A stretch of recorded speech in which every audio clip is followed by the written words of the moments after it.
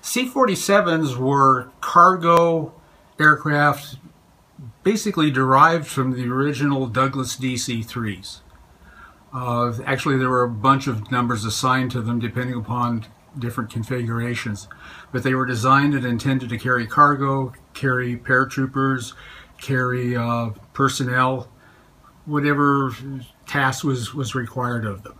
Each side would hook up, and then there's a red light and a green light back by the door, and when the light turned green, they would start going out, exiting out the door.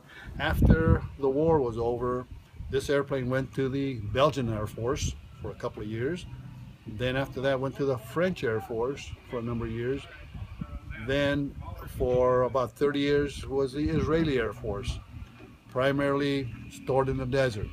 That's why this airplane is one of the lowest time airplanes that you'll find of this time. Oh, this is 1930s technology as far as being a tail dragger airplane, or conventional landing gear as we call it, and twin engine,